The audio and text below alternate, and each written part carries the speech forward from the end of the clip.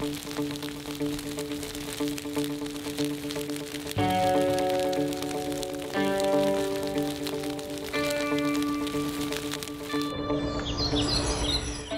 right, well, good afternoon, everyone, and welcome to today's webinar.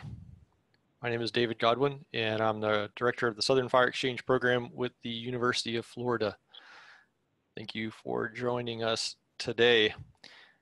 I'm excited about our presentations coming up from Dr. Rod Linn, Senior Scientist at Los Alamos National Laboratory, and Kevin Hiers, Wildland Fire Scientist at Tall Timbers Research Station. Together, over the next hour, they will be talking about recent research to develop a new fire model to support the prescribed fire community. All right, it's now my pleasure to introduce our speakers today. Dr. Rod Linn is a senior scientist in the Earth and Environmental Sciences Division at Los Alamos National Laboratory.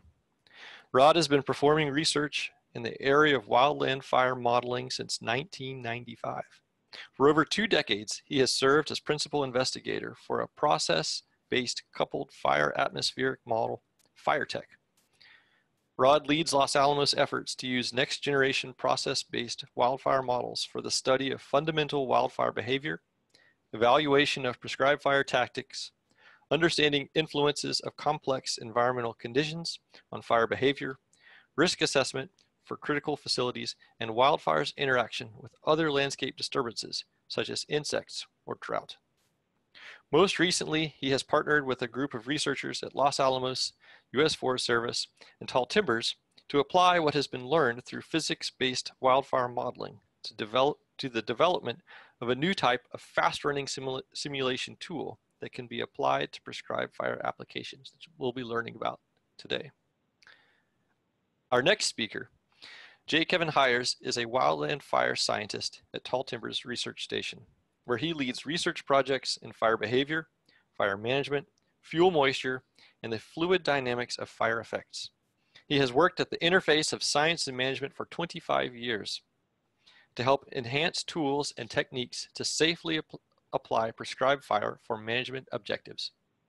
He has served as a fire ecologist, a prescribed fire burn manager, and a fire management officer at Eglin Air Force Base, where they burned on average of 100,000 acres per year. Quite the program. His research career began at the Joseph W. Jones Ecological Research Center in South Georgia, studying fire ecology and managed fire regimes. His research has focused on building large interdisciplinary research teams to connect combustion science to ecological effects and smoke management.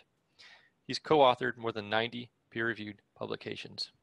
With that, welcome Rod, welcome Kevin. So glad to have you guys here with us today. We're looking forward to your presentations. In one moment, everyone, as we trade out the slides. So I'm going to give the first half of this talk, and Kevin's going to follow up, but it's important to acknowledge that there are a number of people, some of them listed on the slides, and others working behind the scenes that have contributed to the material in this talk. So it's certainly not just Kevin and I, and it's important to acknowledge those folks. So let's figure out, for some reason, okay. So I want to start by backing up and just talking about fire behavior and our approach to fire behavior over the last couple of decades, and that is to think of fire as a combination of a number of coupled processes, which are at a much more basic level. Fire behavior is a combination of the balances between those processes, and we're talking about things like various modes of heat transfer, aerodynamic drag of the vegetation, chemical reactions, the influence of the fire on the atmosphere around it, which changes the flow field and therefore changes the heat transfer mechanisms themselves, both heating and cooling.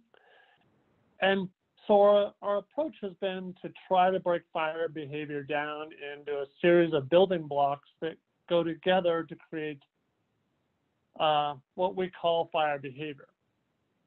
And so with that said, many of those building blocks are reasonably well understood from a very fundamental level. I mean, you've got convective heat transfer, you've got radiative heat transfer and conduction, and there are things like the combustion, which is nominally understood, but it's still very complex. However, when you start putting those building blocks together, the problem gets much more difficult. And there are still lots of challenges to predicting their behavior when they're tied together.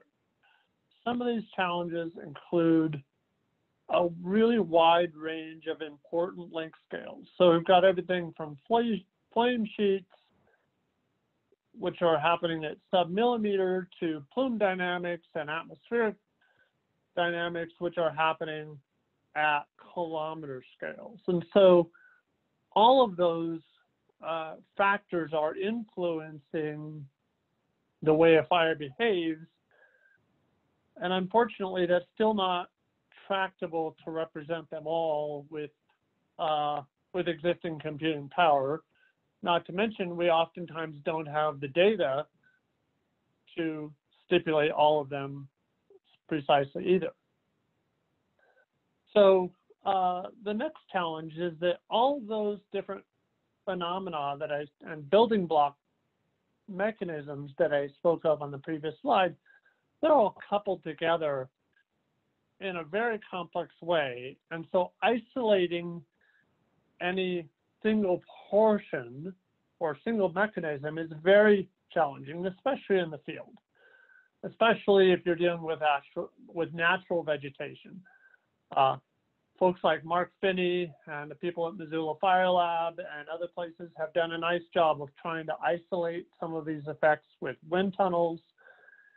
But the more you add on nature and its natural variability, the more complex this coupling becomes and the harder it is to understand what the influence of individual pieces are.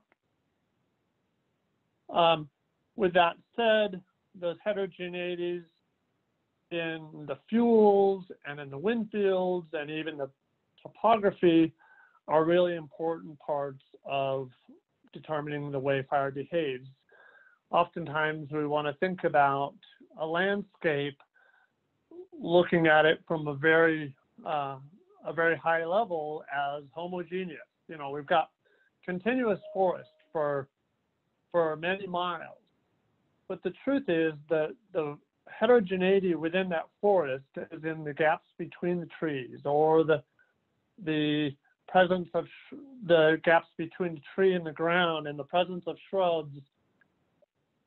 That heterogeneity matters, and so we've got to figure out how to account for that. And probably the real crux here is that this is a very challenging environment to do detailed observations. There are a lot of people like Marty Alexander who have spent their lifetimes doing really good observations. And they'll probably be the first to tell you that each fire is a little bit different, and understanding and characterizing those fires is a really challenging thing. So it makes it even harder for us when we develop models to do validation, because you have to measure the details of the fire environment in order to bound what your fire behavior is going to look like. So these physics-based coupled fire atmosphere models,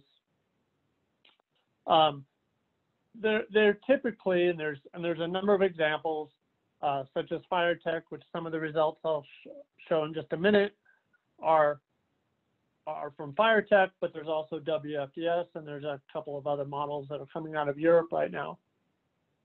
So the general lay of those models is they use a discretization of a volume.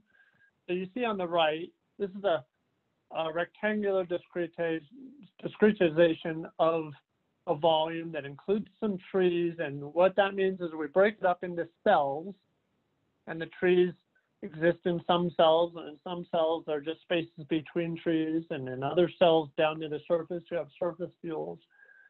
And in those cells, you explicitly resolve the average air movement within a cell and the exchange of air and the exchange of heat between the cells, so you can capture the influences of topography and the influences of macroscale vegetation structure, the gaps between trees, for instance. You can resolve the effects of buoyancy on the flow field. And so the hope is that the more things you can explicitly resolve, the better your simulation should be. Unfortunately, if you want to do landscape scale simulations, there's a limit to how small those cells can be. And right now, if you want to do landscape scale simulations maybe on the order of kilometers, then you can't go much below a meter. And so there's a lot of things in wildfire that depend on subgrid processes that are happening below a meter. So there's fine scale temperature distributions within a cell. The flame sheet is really hot, but it might be in training air that's much cooler. So within smaller than a meter, you have a lot of temperature variations. The same with a lot of the mixing and chemistry and combustion processes. Most of those are happening at sub-meter scales.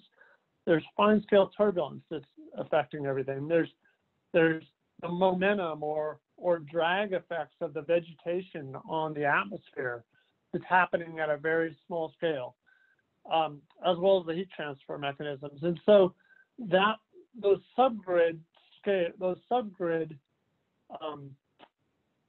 processes that are represented below the grid cell, there's still a lot of room for improvement on those. And there's several research groups that are working on improving the representations of those processes. And I don't want to make it sound like these models are done. I don't want to make it sound like these models are fully validated. There's a lot of room for improvement still. But the nice thing is that they're showing continual progress, and I personally feel like they're contributing to our understanding and our ability to demonstrate what happens in fires at a macro scale. So just to back up a little bit and talk about how these fuels are represented. So if on the picture on the right here, you've got sort of a view of the landscape with a grid superimposed on it, just to help you understand what's going on here. So in each one of those cells, for the specification of the vegetation, in each one of those cells, you would tell the computer code how much material is there and what some of its properties are.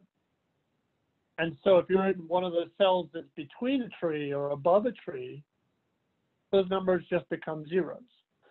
So, so what we're trying to do with this is we're trying to get at the processes that fuels affect and the fuel structure effects, such as aerodynamic drag, heat transfer, moisture exchange, and reaction rates. In order to do that right now, some of the things that are going into these models are local vegetation properties, including size and shape of the foliage. And this is really important because it affects the drag, the aerodynamic drag of the vegetation, but more importantly, it affects the heat transfer rates and how efficiently the grasses or needles or leaves are heated and cooled. The bulk density, which is basically how much material is there, and the moisture contents. So these tools currently are being used for a variety of applications. Some should be considered purely research, looking at fundamental fire phenomenology, trying to understand the interaction between landscape disturbances such as bark beetle, mortality and fire. This is some work that Carolyn Sieg has been leading and Chad Hoffman's been heavily involved in. But there's some other applications that are more explorations and thinking about influences of fuel management.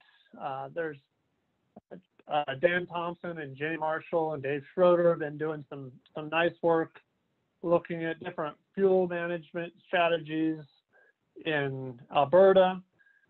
And James Furman, for instance, has been looking a lot at prescribed fire. And to dive into, well, I should back up here and say,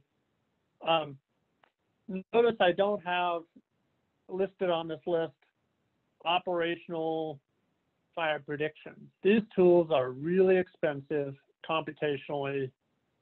They take a lot of computational time and a lot of computational horsepower to run, and different models take different amounts, but they're not operational. Even with all that computational power, they're not running anywhere close to real time.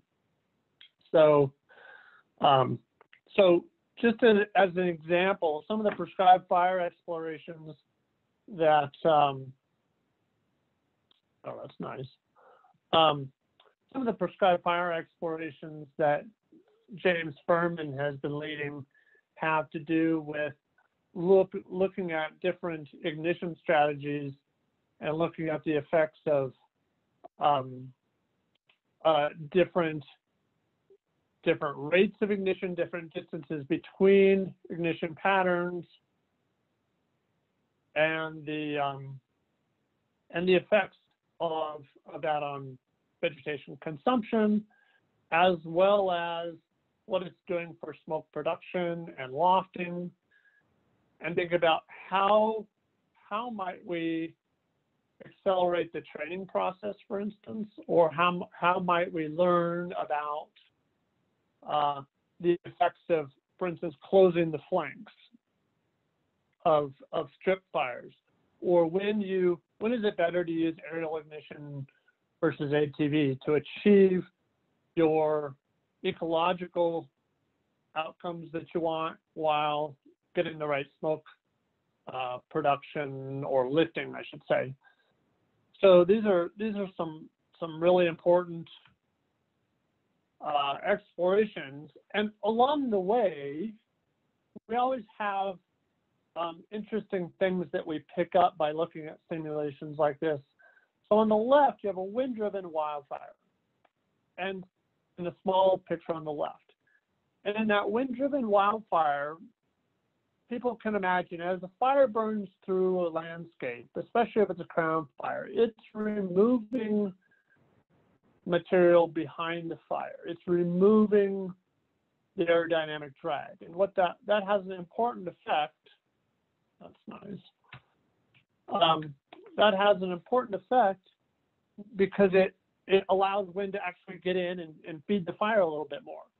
Prescribed fire, and the three larger pictures on the right are now from a prescribed fire simulation that, as a part of James Furman's project, where there's a aerial ignition that's doing a Z pattern back and forth across the landscape lighting. But the important thing to think about here is that when you light with a prescribed fire, a lot of times you're working upwind. And the change there is that the aerodynamic drag of the fuel that you're removing, for instance, is downwind of where you're dragging the fire into. So that allows fire managers to inherently control the speed of the wind into the fire that they're putting on the landscape in a different way than is possible on a wildfire. So, a piece of context when we're looking at the output from some of these models is that physics-based wildfire modeling, it's nice to support research, but we need to always keep in mind it's only a model. It's not reality. But I would pose the mindset that these models pair well with observation. So fire experiments and field observations those are the real thing. They're real fire, they're on the landscape, they're complete physics, right? There's nothing that's been excluded from field experiments or observations, but they're only partially disclosed. That means that it's really hard to collect all of the things that are going on in those fires, and collect all of the upstream wind conditions and all of the turbulence and all of the moisture dynamics, for instance, that's going on. So they're only partially disclosed. Whereas these process-based fire behavior models, they're only partial physics, right? They're as much physics as we can put in them with the resolution we have and the computational power we have, but what we put in there is completely disclosed. So to the extent that we have the important processes, and you can always say we should add more, but to the extent that we have the important processes in there, they're fully disclosed. So we can use them to interrogate the interaction between those processes and the balances that occur and the balances between those processes that then change fire behavior. It allows us to test our understanding because those models are in fact a manifestation of our understanding. It can help us develop new ideas about how things are interacting and recognize important sensitivities that are occurring in different fire scenarios. And, oh, gee, I'm not sure, I didn't know that's why a fire did that. I've always seen it happen that way, but this is a really interesting new perspective. That kind of frame of mind is what I like to encourage about the use of these tools. But it's always important to keep in the back of our mind the assumptions and approximations of the model formulations and not just treat them as black box and always true. So, so where are we now?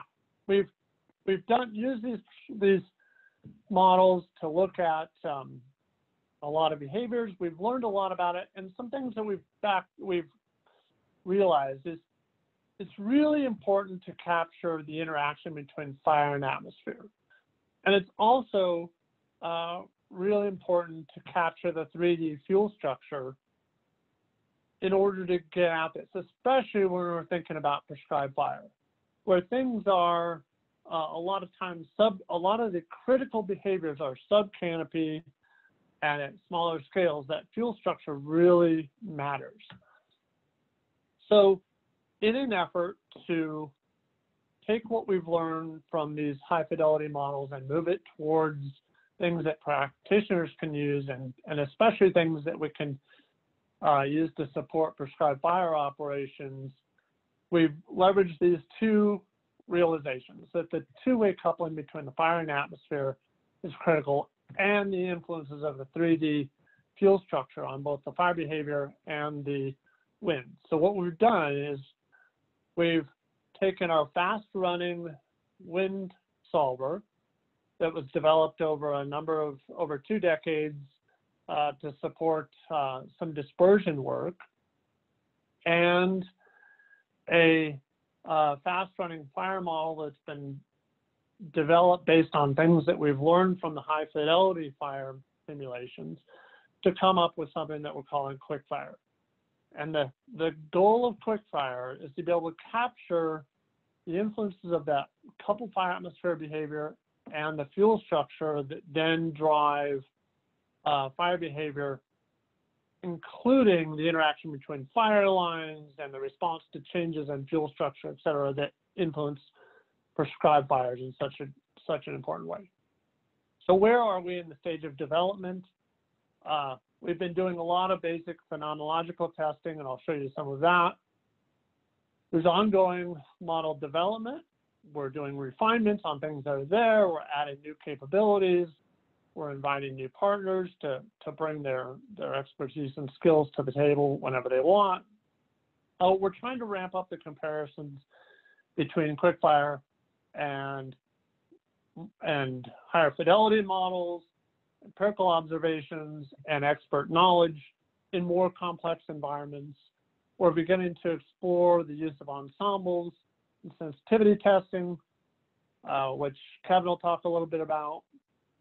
And we're really starting to ramp up the desire to work with co-production partners. This tool will be much better if we have it developed in a co-production environment. Kevin will talk about that a little bit more. He'll also talk, hopefully, a little bit about the GUI interface that's on its way, which will definitely benefit from the co-production. So I'm going to spend a little bit of time just talking about the basic phenomenological testing we've been doing. So the simulations, there's two simulations that are showing now. One is at 2 meters per second, roughly 4 miles per hour, and the other one is 6 meters per second, roughly 12 miles per hour. And the red that's seen on the left is tall grass, and the purple is now a combination of blue and red. It's a checkerboard pattern where we've removed every other cell, and I think these are 1 meter resolution. Every other cell is open, has no fuel, and then the other cells have that initial part of the that initial load of the fuel, which is 1 kilogram per meter squared.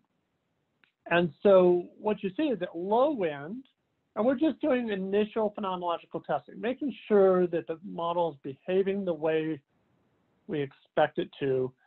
And so at low wind, when we make this checkerboard pattern of the fuel, which looks purple, the fire can't get across to all the gaps. And so it blows in there, but then it runs out of steam and eventually goes out. But at higher wind, the reduction of fuel actually allows the fire to accelerate and move faster because there's less competition between the buoyancy and the atmosphere, and the wind can get in and affect the fire to a greater extent.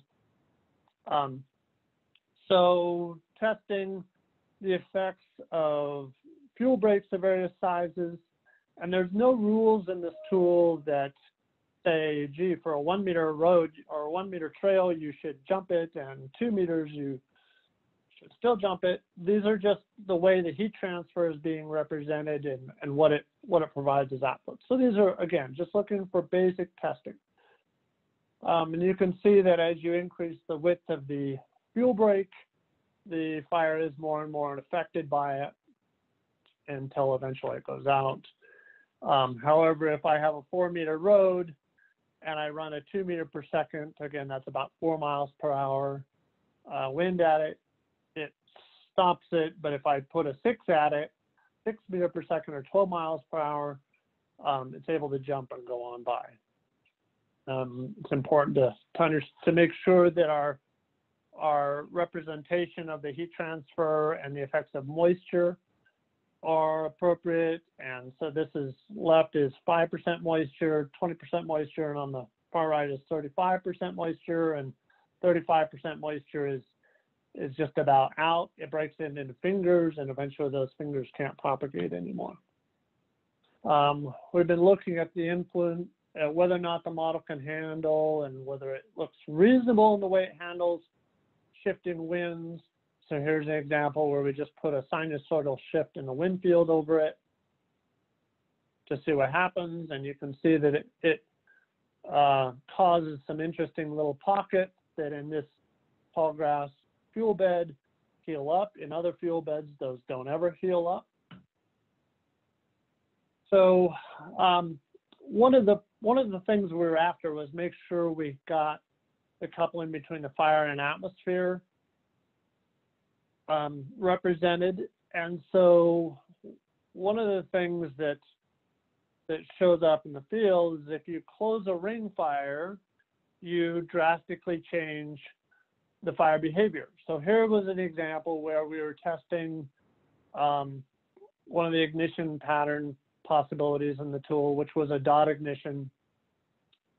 And so you run a dot around a ring, and the behavior of the fire changes dramatically when that ring gets close to being closed.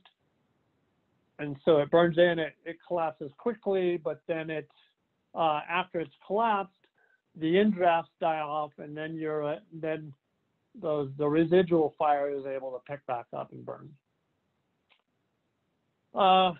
More recently, we've been working really hard. David Robinson, more specifically, has been working really hard on the implementation of a topographic scheme. We've been building both from the representation of the winds over the big landscape, as well as the fire behavior and the heat transfer and the effects of slope and topography. And so these are three views of that topographic simulation. I'll back it up one time and come at it. In this case, it moves relatively quickly because it's on topography, but it's not a super intense fire, and therefore it breaks into fingers and it leaves a lot of trees on the landscape after it burns underneath them.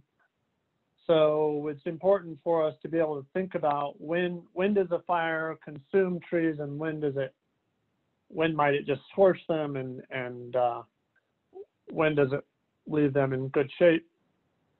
One of the other things that we've been working on recently is capturing some of the effects of subgrid heterogeneity. And I don't want to say that that's all finished, but some preliminary testing is shown here. So in this case, we've got 2-meter grid cells, and underneath those 2-meter grid cells, we've got some homogeneous grass in the upper left, and then we are imposing subgrid representations of gaps between the grass. So you have a patch of grass, for instance, that's a 0.5 meter, and then gaps between those patches that are 0.1 meters and 0.25 and 0.5 and 1 meters. And so, just qualitatively, we're getting what we consider a reasonable response to those changes. One of the most important tests, though, was whether or not we get reasonable behavior when we simulate prescribed fires. So this is an Eglin Air Force Base landscape that we pirated the fuel beds from James Furman's project and used those to drive QUIC-Fire. FIRETEC and QUIC-Fire actually use the same input decks. And so one of the critical things that we were looking for in these simulations was, A, did we get the same similar results to FIRETEC? But B, if you look at the right simulation over here, the fact that we're getting different behaviors from the different lines, we're getting a more faster moving fire spread on the upwind fire than the downwind fire. And on these plots on the left, we've got holes that are being generated as you occasionally get some flare-ups into the trees, but yet we're not consuming the entire canopy.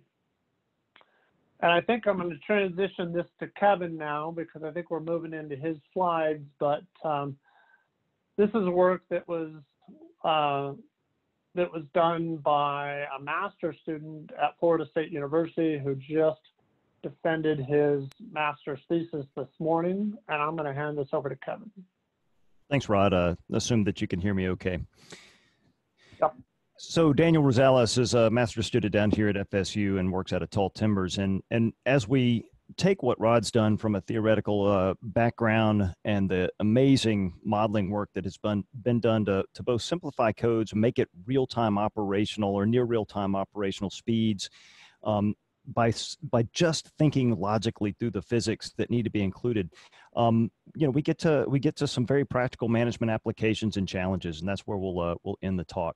If Rod is the big brain of the group, I'm the big mouth of the group, but I'm going to try to finish before 150, so 155, so that we can have some time for questions. But what you're looking at is a sensitivity test of sorts that Daniel's run based on the resolution of the fuels at a real burn unit at Eglin Air Force Base. It was sampled as part of the RX Cadre experiments back in 2011, 2012. And these fuels have been are representing at ranges of scales, horizontal scales, a 2-meter resolution in the top left, all the way down to just a very homogeneous fuel bed like you might see in your typical Rothermel spread model equations down in the lower right. And what we find is that not only does representation of fuels, which includes variability in fuel moisture, fuel height, some of the bulk density, but the same mean across these different scales is that you get very different fire behavioral results. You get heterogeneity appearing when you resolve those fuel elements on the one hand on the left, and then you get homogeneity and actually increases in forward spread when you do not have variability represented, even though the mean is retained across these simulations. Next slide. So what we're stuck with as managers and practitioners is an increasingly complex landscape in which to apply prescribed fire. If you're in the Southeast, you've seen it. These are some of the prescribed fires we've done at Eglin Air Force Base and surrounding areas when I was there. But what we need now, particularly as we try to expand prescribed fire into Western landscapes or more complex landscapes in places like the Northeast or Great Lakes, we need 21st century tools to accomplish this, this very important fuel reduction and ecosystem management tool we call prescribed fire in this increasingly complex context. Next slide. And so what we have done at Tall Timbers and with QUIC-Fire in particular is developed an applications approach through the co-production of knowledge, which inherently involves managers and researchers working together as part of a team that identifies not just research needs, but evaluates research approaches and integrates and engages management throughout the process of tools and technology transfer. And QUIC-Fire is an outgrowth and a product of this co-production process. And pardon me while I quote myself, but until now, there's not really been any organized leadership for advancing prescribed fire science. And QUIC-Fire is one of the first tangible outputs of the Prescribed Fire Science Consortium, this coalition of managers and researchers that have come together to really identify and advance prescribed fire applications. Next. And the consortium really is dedicated to having a robust conversation about how science can influence and address management needs, but not just in the, hey, tell us your problem, we're going to go study and we're going to give you the solution, but really engaging people at all levels in trying to understand how tools can advance their jobs, increase the safe and effective application of prescribed fire, safe and effective use of wildfire when it's meeting resource benefits or suppression actions, training, etc. And so QUIC-Fire was built with manager input, and it's continuing to be validated by our management partners through a 3D demonstration forest network.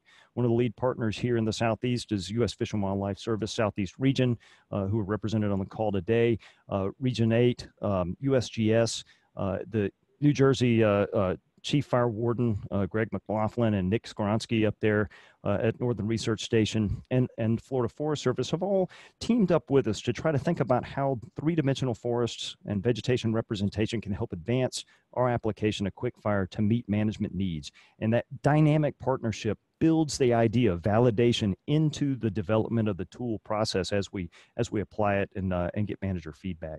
Next slide. So one of the concepts that's really key here, and Rod touched on earlier, is that variation is a fundamental attribute of wildland fire. Most of our modeling tools try to smooth out the variation. We make assessments or assumptions of homogeneity, both in the wind field and in the fuel bed, and that just ain't very useful when you're actually standing on a plot of ground trying to conduct a prescribed fire with real stand level variability, fuels variation, maybe changing diurnal moisture conditions. And so being able to develop tools that actually capture variation and understanding that the variation you capture is increasingly important as the fire behavior becomes more marginal when it's responding to those subtle changes of fine scale fuel moisture or fuel loading or changes in directional or gustiness of wind fields. Those marginal conditions of flanking fire and backing fire require different levels of fuel inputs and insights and physical resolution in order to model accurately. And these are really critical tools that we use with prescribed fire as we conduct most of our prescribed fires. We start with a back-end fire, maybe even a test fire, and we look to see how we can adjust our firing pattern in subtle ways to meet ecological objectives. And so this concept of marginal fire really is driving the level of resolution that QUIC-Fire captures and is continuing to be developed on as it's going through this co-production process. And one of the things that we're also really excited about is the fact that if you can create these physics-based coupled fire atmospheric behavior modeling tools, they can produce mechanistic fire effects. They're actually burning vegetation. We don't abstract the fuel, vegetation as fuel. We treat vegetation as vegetation with real variability. And so now we can make, predictions of things like scorch, percent crown consumption, or percent top kill. Next slide. So one of the things we're really excited about is the application of QUIC-Fire to operational planning in prescribed fire. Because planning windows, planning horizons for prescribed fire are often a little bit longer than initial attack on a wildfire, we have the ability to utilize a little bit more complexity and thought in developing, in implementing and applying models to that prescribed fire process. But first and foremost, we know, and we built into the QUIC-Fire model, the capacity to ingest complex ignition patterns, whether it's strip head fire or aerial ignition grid. You're not confined to just, well, is it a dot pattern, a dash pattern, or a line? You can actually adjust the number of lines, the depth of, the size of the gap in between dots or dashes, the rate of helicopter ignition or of forward progression of crews on the ground. And so the capacity to really represent ignition patterns, the way that we actually control it as managers in the field, is so critical to what we've done with QUIC-Fire.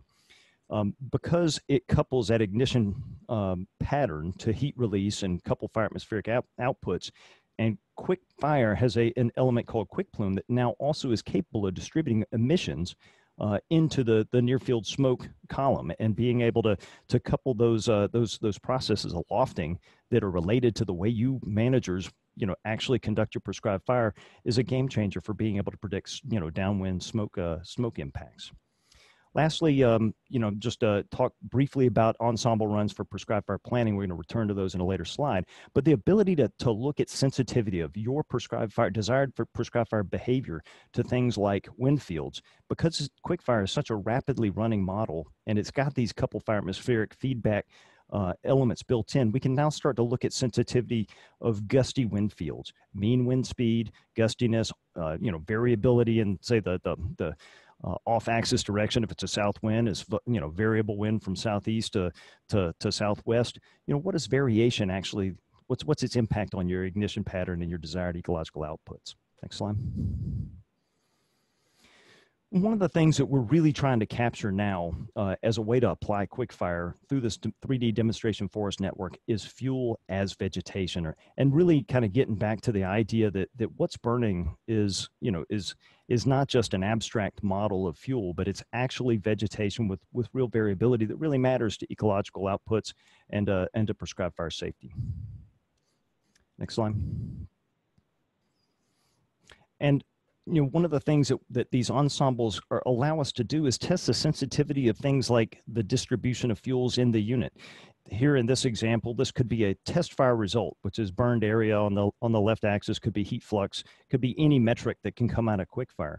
But if we move our test fire from one side of a unit to the next, shifting left or right, and getting a different mosaic of fuels involved, we actually, under different wind speeds, get widely varying results in this particular burn unit that was representative fuels on a place called Pebble Hill, where we've got some research plots, depending on whether you shift left or right. So understanding even how spatial variability within a unit is an inherent output that QUIC-Fire can provide to burn managers. In this case, just shifting into a more moist patch or a less moist patch of fuels within the exact same burn unit can literally double the area of area burned. And because QUIC-Fire is a probabilistic model, it actually, when run as an ensemble, can give you the ability to have some statistical confidence in burn thresholds and the responsiveness of a fire behavior in a particular unit to the wind field or range of winds that you might put in, or the range of fuel moistures that you might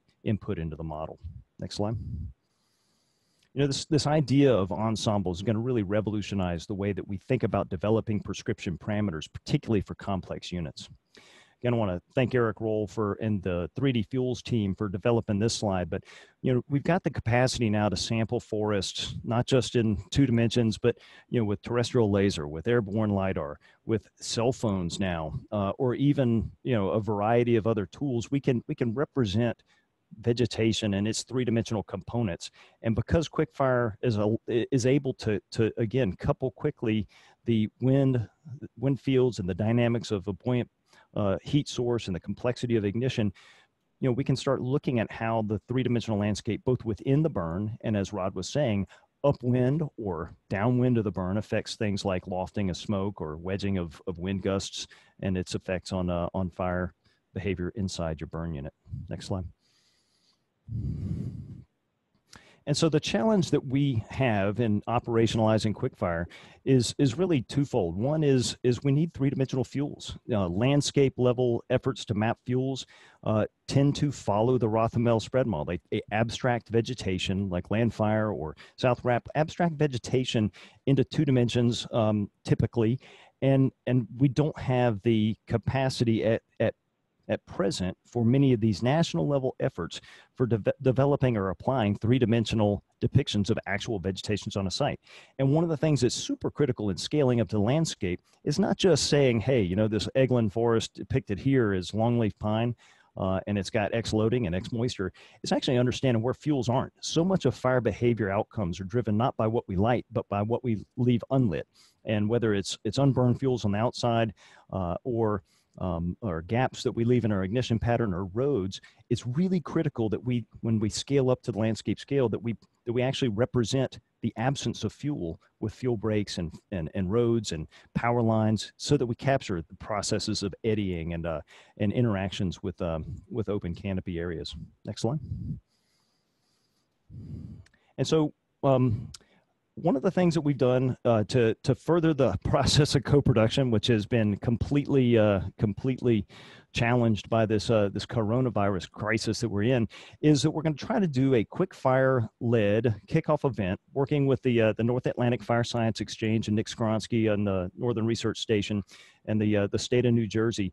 We'll be trying to do some real-time co-production simulations and assessments of fuel variability in prescribed fire in New Jersey. And that's going to be upcoming September 15th through 17th. Encourage anybody who's interested in participating as part of this process of developing one of our really critical demonstration forest networks there in the Pine Barrens to consider attending that workshop as well. Next slide. And so just to summarize, QUIC-Fire is a very rapid simulation tool. It's in the process of being faster and faster and optimized for more and more RAM and more processing capacity, but right now it can run on an out-of-the-box laptop, and it can run reasonably fast faster than real time on that environment. It really does capture critical fire atmospheric feedbacks that drive prescribed fire behavior. Every one of the prescribed fire managers on this call is its own supercomputer, and you're doing these kinds of calculations in your head, every second anyway, but this is able to do this at a 1 hertz, 1 second rate. It's capable of capturing and predicting ignition pattern impacts on updrafts and smoke transport. And it's capable of running in an ensemble mode that's going to revolutionize the way we think about developing prescription windows, particularly when they're on units that we don't burn every other year. These harder and harder to burn areas that come with the complexity of heterogeneity around the unit in an urban interface, for instance, running those ensembles is going to be critical. I'll just leave you with a few next steps and we'll open it up to questions, but we need to develop a user interface for the wider audience. And we're working right now with Spatial Informatics Group in San Francisco Bay Area, looking at trying to integrate these with 3-dimensional fuels for Florida and California as an initial step. We are working with the Demonstration Forest Network to provide inputs to this emerging user interface so that we can extend QUIC-Fire application to an average user, not somebody who's got to look at the numbers like the matrix screaming down your screen, but testing the model in places like New Jersey, Arizona, Florida, and Alabama. And finally, we're trying to develop default landscape level 3D vegetation inputs, working with a number of Department of Defense funded grants, including the 3D Fuels project that's led by the Pacific Northwest Research Station and Eric Roll down here at Tall Timbers, to think about landscape level inputs that we can have at our disposal in order to scale up from the demonstration forest network to the landscapes. And then lastly, and most importantly, we're going to continue to work with managers to refine the outputs of the model. When you're thinking about prescribed fire modeling, at the end of the day, you know where it's going to be. I hope anyway. And so being able to talk about what would you like to see? Would you like to see percent canopy consumed, percent canopy estimated scorch? Would you like to see percent top kill of mid-story oaks? Those things that are resolved in the model, being able to work with managers so that any efforts that we have in developing the outputs are instantly relevant to you is something that we're committed to doing. And with that, Rod, I think we can click to the last slide and open it up to questions. All right, well, Kevin and Rod, thank you so much for that presentation. Enjoyed it, a lot of great information in there. My name is David Godwin. If y'all joined us earlier, I'm the director of the Southern Fire Exchange, and we just had Dr. Rod Linn from Los Alamos National Lab and Kevin Hiers from Tall Timbers Research Station giving us a presentation on the QUIC-Fire project that they've been leading. So we do have time remaining in our hour. If you would like to ask questions of our speakers, please use the Q&A tool that you will see in Zoom to submit your questions, and we will work to get through those. So we go ahead and pull up those. We've had some that have already started to come in. First, here's one that came up from William. William asked if QUIC-Fire is available for download and beta testing at this point.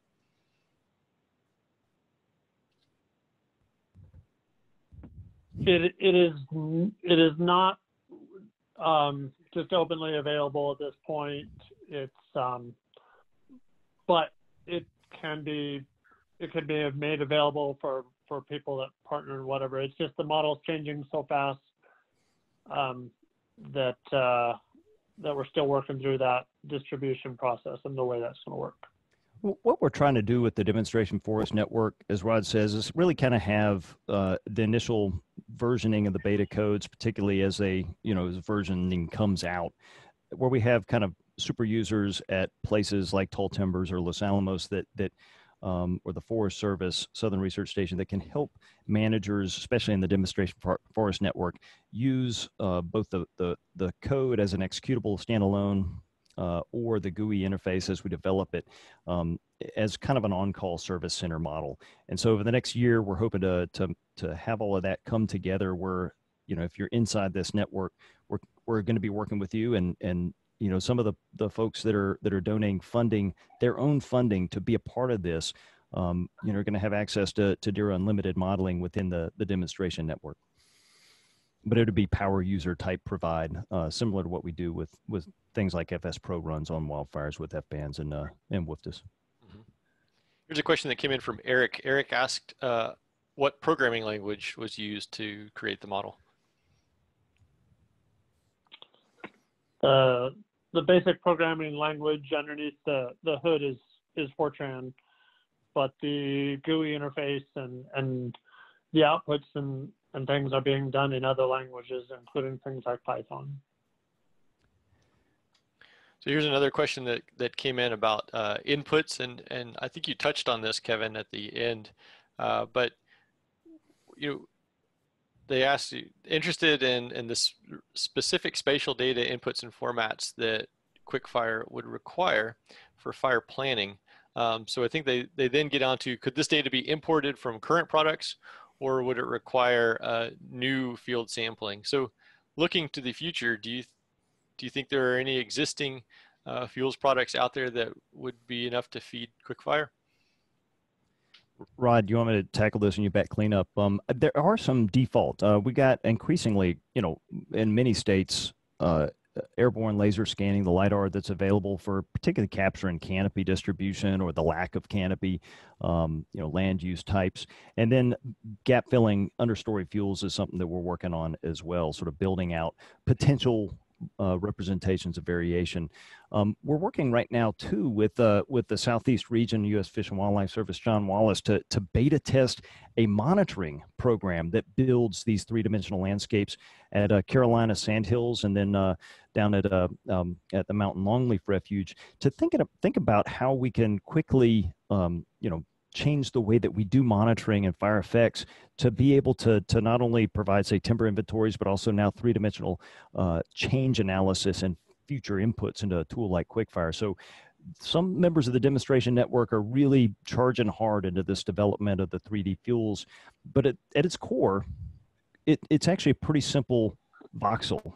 These cubes of fuel that are at 1 to 2 meters, and Rod can correct me. I mean, you're looking at things like fuel moisture, bulk density, and surface volume ratio for some of the more complex fuel or complex models like FIRETEC. But QUIC-Fire is one of the big advantages is that it's just a matter of sampling those things and then punching out that representative landscape, and the tools to do it are really growing pretty rapidly.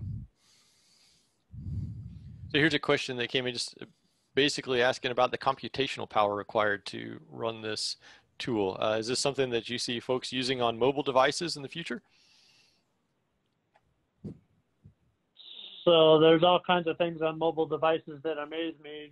An example of the computational power that's required right now, most of the simulations that you saw were run on a Mac laptop.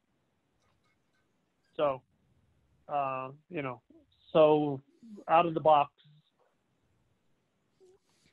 One approach that we're pursuing right now with the GUI interface is running it on a web server too, so that it both facilitates quick updates of code changes as we improve the model speed, things like that, but also so that nobody's going to be limited. And I wouldn't say that we're real close to a mobile solution. We're going to try to get a desktop solution first, but doing this on the cloud, I think, translates now into more ease of access. Certainly, just given mostly the prescribed fire planning is going to take place at in a location where you have access to internet. That's kind of our initial phase of rollout. So we had another question that came in about weather inputs, meteorological inputs. What are there existing products that tie into this model, or is the future of QUIC-Fire dependent upon additional weather inputs that are available? So QUIC-Herb, which is the wind solver that sits underneath QUIC-Fire, has a number of built-in ways to bring in data. It can be specified as simple as a wind speed at a height, or it could bring in wind fields from WRF. One of the things that we had some really good discussions on, and we got kind of sidetracked by COVID, but we had some really good discussions earlier this year with the Missoula Fire Lab about connecting it to Wind Ninja. And I think there's a lot of flexibility in how the tool can accept winds, and part of that will be part of that should be included in the GUI interface to dial in where the winds are going to come from. Is it user specified, or is it coming off of some national service? So I think, or as a bounding, as a larger scale tool, connecting to Wind Ninja or something else. So to provide boundary conditions, for instance. So I think there's a lot of flexibility though. The winds actually are some of the things that excite me the most about the QUIC-Fire interface, is that it can use something as simple as sort of a user inputted mean wind speed, and it'll create its own profile over a rough surface. If you want lateral gustiness, you can use an actual sort of wind field to run the model. But Rod and the team are flexible enough to gather those wind inputs from other modeling sources at larger and larger scales to get sort of real-time or near-term predictions too. And so that flexibility of connecting, whether it's Wind Ninja or WRF or just somebody's observation of actual wind from a Met tower into a fire behavior modeling prediction system, is, that kind of flexibility has already been created for other tools, but it's preserved into QUIC. One thing that I noticed in here, David, is this, along those atmospheric coupling questions, is considering atmospheric stability. And I think Rich McCrae specifically is interested in Haynes index, or at least some sort of way to incorporate atmospheric stability into model predictions. And I defer to Rod on that.